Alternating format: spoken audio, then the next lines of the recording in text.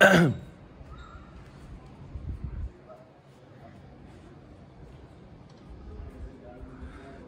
everybody, I hope that everyone's having a really happy Memorial Day. Sorry I can't be there to celebrate because I live in a foreign country where they don't celebrate Memorial Day. Just taking the time to show off some of my plants in my apartment. But, you know, I'm just trying to stay busy. A friend is coming tomorrow to make some music with me. Anyway, the point of this video, here's my nice little garden. The point of this video is to not have expectations in other people. And I don't mean that all people are terrible, which a lot of them are, and they can let you down. And that's just the fact of reality.